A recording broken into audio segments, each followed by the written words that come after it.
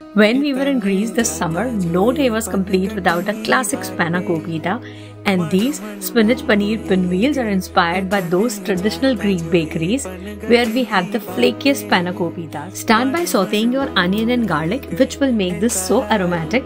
Then add in your spinach and fresh dill for that bright and herby flavor that is just so essential, so definitely don't skip out on it. And now we will add a paneer to give some body to the filling.